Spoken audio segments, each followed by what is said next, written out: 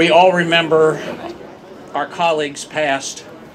We all remember the survivors, some of whom have also passed.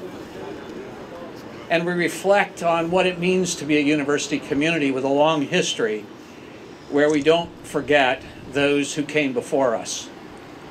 So today is a day of remembrance, but it is also a day of celebration of a community that cares about each other and continues to come together to remember our fallen friends. Donald E. Christian, Martin E.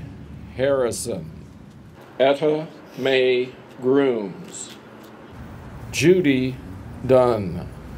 We need to remember, and it makes me feel good for those, especially for those, the families of those that were lost, to recognize that those that are not here that perished were important people to many others.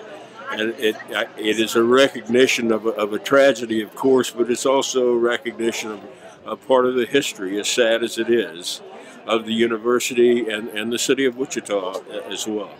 I feel gratified that the school and the community continue to remember and not shy away from what was obviously just a tragic incident that on the one hand could have a negative implication, but that doesn't exist with the university. They have continued to recognize and to lift people up, and that's the way it should be.